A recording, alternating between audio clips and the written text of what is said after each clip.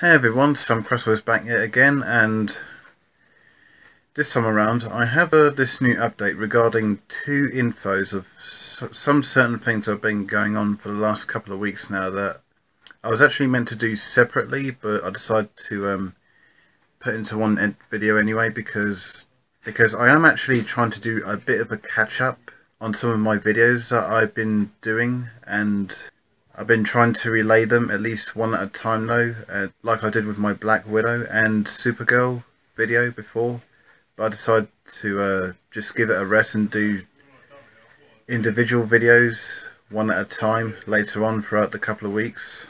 So I thought I'd just do it this time and just give out what I got before I carry on with any other videos that I got on my mind. The first thing I wanted to catch up on for this video is more feedback regarding the upcoming third MCU Spider-Man film. And just recently, we have gotten confirmation that, according to Tom Holland, Tobey Maguire and Andrew Garfield are unlikely to appear in the third MCU Spider-Man film. Yeah, Tom Holland has officially denied that Tobey Maguire and Andrew Garfield are going to be appearing in the third MCU Spider-Man film. But is he telling the truth though? Because as far as some of the internet are aware, Tom Holland is occasionally known for spoiling his own films, and can never once keep the information to himself though. And regarding that, the only thing we know about the film itself is its release date. We still haven't got any trailers or the official title for the film yet, which we can actually gather is a good thing. For the meantime though, because apparently they decided to hide all important information from Tom Holland himself so he doesn't go around spoiling the film for us though. Like he has occasionally done for most of his other Marvel films though. Like Avengers Infinity War for example, where he entered a crowded theatre with Benedict Cumberbatch before they were going to see the film, and he was like, "I'm alive!" not knowing that the audience have not seen Avengers Infinity War yet.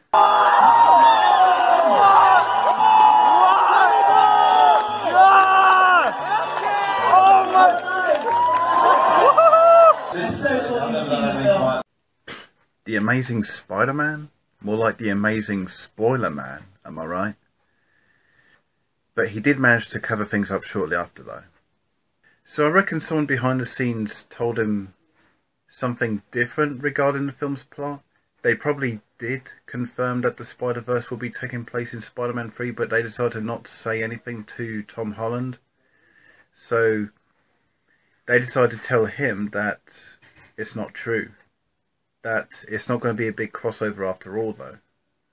But that doesn't mean it's not likely to take place though. That doesn't mean that we won't see Andrew Garfield and Tobey Maguire popping up into this film. I mean, we already have Jamie Foxx as Electro and Alfred Molina as Doc Ock coming back, so surely this is going to be a Spider-Verse crossover, so we're already expecting that anyway though, since we all believe that is the plot of Spider-Man 3. Also, to be honest, even though I've come to actually agree with the idea, I think Tobey Maguire and Andrew Garfield should pop up into this film. Because though I was having trouble trying to decide which of the Spider-Man franchises I should probably stick with into my Marvel collection, I decided to stick the Sam Raimi films with the first Amazing Spider-Man film and add in Spider-Man Homecoming and Far From Home as a sort of tie-in, so that each of these films has a different villain popping up in them. But I decided to leave out the Amazing Spider-Man 2 because I kind of want to pretend it didn't exist though. Even though I am still making the Amazing Spider-Man 3 at the moment. I'm just a bit slow with the script at the moment though. I was just trying to figure out what to do with it at the time though.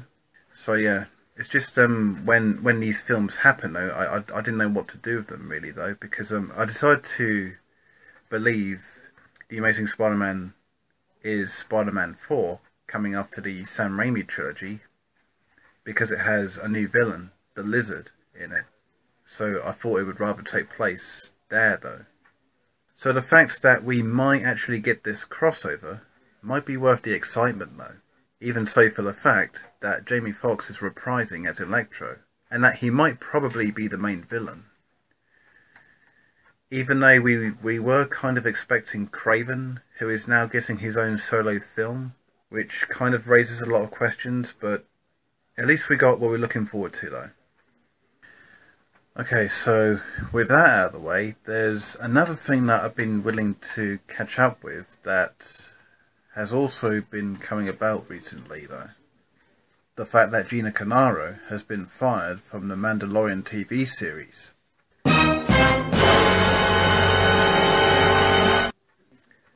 Actually, I'm not really that shocked about that as much as I was about Johnny Depp being fired from Fantastic Beasts 3, but why? Well, regarding I barely even watched The Mandalorian, I feel like it doesn't really make that sense all that much though, because I wouldn't really mind if she actually did stick around though, but despite the demands from fans being all in agreement that she should be fired from The Mandalorian, I really don't see what direction that should be going now in that some stage. I really don't see that much of all the hubbub that's been going on about that. I really don't know. I mean, there have been numerous times where actors have been dropped from TV projects before, like Kevin Spacey, Robert Downey Jr., all that. But with The Mandalorian, however, why? It's only just got to my attention recently that I would actually do a bit of a catch-up on why she was fired from The Mandalorian, though. And fans are actually requesting for Lucy Lawless, who is best known for her TV series role as Xena the Warrior Princess, to replace her in the role of Cara Dune. And regarding I don't actually do a lot of extensive research about certain things that are taking place, I might be able to take a look at some speculations as to why she was being fired. And on this recent website called The Hollywood Reporter, it says here about that the Mandalorian star Gina Carano has been fired among social media controversy. And further down along it says that Gina Carano will not be returning to The Mandalorian or the Star Wars galaxy after sharing a post on social media, implying that being a Republican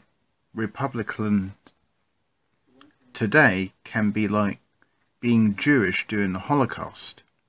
Gina Carano is no longer employed by Lucasfilm, and there are no plans for her to be in the future. And further along, I believe there's something a bit more important.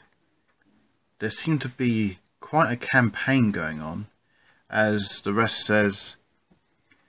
On Wednesday, the hashtag #FiredGinaCarano was trending live following an Instagram post from the outspoken controversial actor and former mixed martial artist. Was met with severe backlash. The post has soon been deleted, but screenshots were widely shared by users on social media who call for her being fired from the hit Disney Star Wars show. And there's something else I just looked at a while ago as well though. It says here that last November she had issued contentious tweets in which she had mocked the mask wearing amid the novel coronavirus pandemic, and another of which she falsely suggested voter fraud during the 2020 presidential election. Yeah, I actually had a speculation about that though. I thought it might have been something to do with Donald Trump though, because I actually thought that was actually mainly the reason why she was fired though. She made a comment about Donald Trump, which actually occurred at least a couple of weeks before all the fans started to protest and request for her to be fired. But even what it says down here about the fact that she was causing drama on set, which brought among some concern to the producers, particularly Jon Favreau, might of course have something to do with that though. I mean, it's a lot of information, but surely I'm starting to at least get some of that a lot anyway though. I've not actually seen The Mandalorian, but believe it or not, I actually kind of don't want her to go, though. I actually don't really want her to leave, though. Even if the show has to go on, though. But at least we still have Baby Yoda and all that, though. Yeah. Even if it might be considered that her exit probably won't really affect the show one bit, though. Well, as far as the producers are concerned, though. But did the fans really need to be that savage about it, though? I mean, what was their deal anyway? Well, we know what their deal is now, because, I mean, even if that's the point, it should have been the producers' decision whether or not to fire her. But why did the fans have to get involved? Well, unless you are working on social media, you're definitely likely to get sensitive about something that's about to take place. I know I am, because I'm working on it at college, but I don't really get that much into detail about certain things like something like that online, because I don't know, I don't really know of a website that has that kind of thing like that, though. But I'm mainly working on social media to get a certain job that might be able to benefit and actually learn from it, what I can do to go the distance, you know. Alright, so that's all it for this video so far, though. Do you think Tom Holland has been absolutely honest that there is no Spider-Verse happening in Spider-Man 3? And what do you think of Gina Carano's firing from The Mandalorian? Those seem to raise a few questions for me, though, but what do you guys think? If you got anything of concern regarding those two subjects, put your thoughts down in the comments below and I'll be able to look back and answer them, and I'll be back again soon with another video. See you later.